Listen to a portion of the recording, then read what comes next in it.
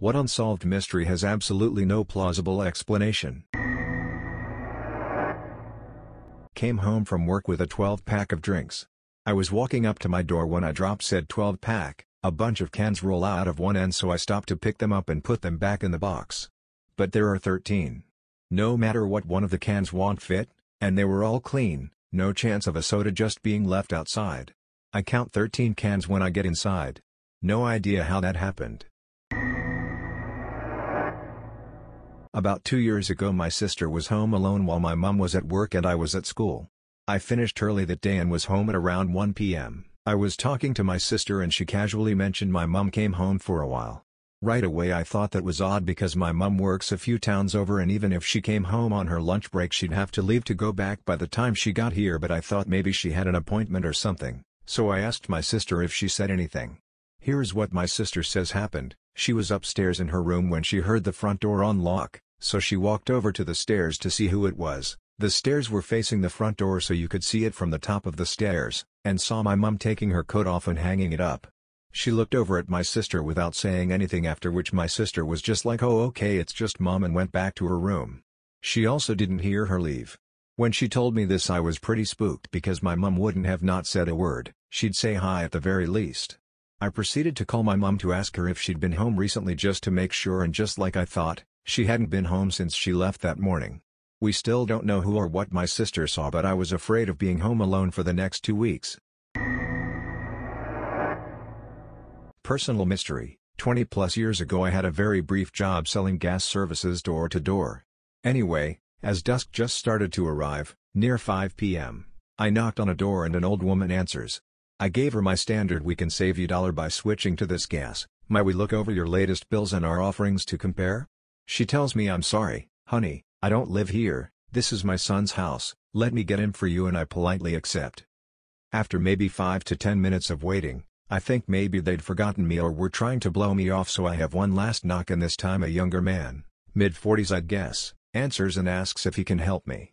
I give him the same sales speech and he stops me midway and says now is not a good time, we just buried my mother today. I'm apologized and quickly backed away. I tell myself it was a nice way to mess with the door-to-door guy, but I really don't know to this day. I once did a magic trick in front of 20 people as a teenager. We had orchestrated it, so there were 2 of us. So the trick is, I ask someone from the audience to pick a card, hold it above their head in front of the crowd, but card back facing me, so the entire crowd sees the card. Now someone on the other side of the window behind the crowd also sees the card, and with the crowd facing forwards, they don't see him. So he plasters the card from another deck on the window, and when he's done doing that, I throw the entire deck at the window, and lo and behold, their card is now stuck on the other side of the window. What happened surprised not only the crowd, but myself and my co-magician as well. I throw the deck and the exact card is not only plastered on the other side of the window, it is also stuck on our side of the window, right next to it. My mind was blown and I still can't explain it to this day. We played it as a part of the trick, so nobody in that crowd knows what sort of black wizardry went down that day. I have a personal mystery. When I got home from uni and before I found a job, I had a period of time where I stayed at my family home. Due to being home alone often during this time, I tended to be the one who collected the mail and did odd home jobs. One day we had a particularly large amount of letters and parcel, for my brother's birthday, and because 2 trips are for weak people I struggled and carried them all into the house. I managed to throw the letters onto the table, but about half slipped onto the floor. This is important. Thinking screw it, I carry the box upstairs to the office and come back down to pick the letters up. Yet, when I come back into the kitchen there are no letters anywhere. Confused, I check every downstairs table and eventually the mailbox. Nothing at all. Finally I go back into the kitchen and notice one of the kitchen chairs is slightly pulled out from under the table. I pull it all the way out and under the cushion on the seat is a neat pile of the letters. There was no one but me at home for a few hours before this. Utterly confused till this day. We lived in a bi-level house with a chest freezer in the basement and the kitchen on the 2nd floor. When I was younger, I was a teenager, I was asked to bring tater tots upstairs so my mom could make a casserole. I went and grabbed them and came upstairs. When I got upstairs the tater tots were no longer in my hands, and my mom asked where they were. I thought I had just spaced out and forgot them. So I went back downstairs and they weren't in the freezer anymore. Searched literally every inch nook and cranny between the chest freezer and the kitchen and they were not anywhere. They never ever turned up. To this day my mom thinks I was playing a dumb prank on her. My most plausible explanation is that we live in a computer simulation and they got accidentally glitched out of it. I bought my husband a watch for his 30th birthday engraved with his name. Not long after he lost it somewhere in the house. We searched everywhere for it but it couldn't be found. Fast forward 13 years and my husband has a heart attack and dies instantly. 2 weeks later our 2-year son walks out of the bathroom holding his watch. There are no cupboards in there, just a shower and bath. He's very excited to have it and to this day, I have no idea where he got it from. In college, eating breakfast with 3 friends. All have cereal with milk. One friend, K, also has a glass of milk. He's seated directly across from me. I watch him pick up the glass and drop it onto his lap. It disappears from my view as it strikes the table. Absolutely no reaction from him. We ask K if he's okay. K has no recollection of the glass of milk. We search the immediate area and no milk anywhere, no glass anywhere. 3 of us remember the glass of milk. K has no recollection to this day. When I was in high school, my aunt gave me a t-shirt for my birthday. It was kind of sparkly and not something I ever would buy for myself, but I sometimes wore it. One day I realized I had 2 of this shirt in my closet. No idea how that happened. I could never think of a good explanation, although there must be one. Still seems strange. Something that still bothers me till this day. I'm a soccer/football coach of kids, great way to earn money when you're a student. And each year we have a couple of open practices where parents bring their kids to see if they like soccer, etc. After one of these practices a kid walks up to me and says, "I'm sorry that you lost your grandma." I was a bit confused and I said, you must think of someone else," and I just shrugged it off. The next day I woke up for school and my parents told me my grandma died in her sleep and that her nurse found her in bed that morning.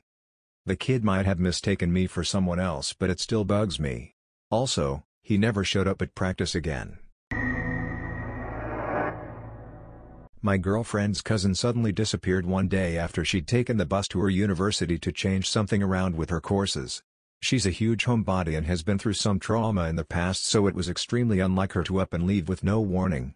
All of the immediate family searched for her, including myself, for 2 days. We even got the police involved. Absolutely no sign of her.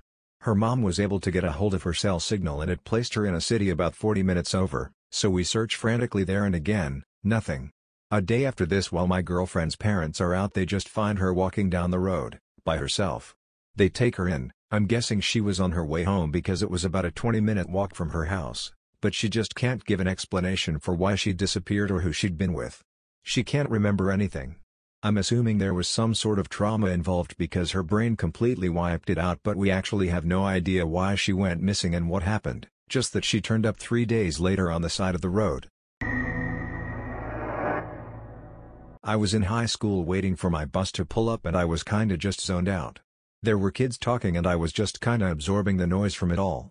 There was a group of kids talking close to me and I hear one of them say that they didn't understand something about a game that I was familiar with.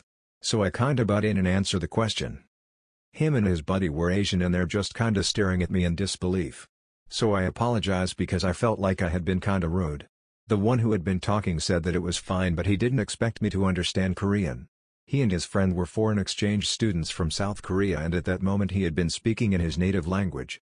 I heard him as if he had spoken plain English, and when he did speak in English it wasn't as plain as what I had heard. I still have no idea how I understood him in that brief moment.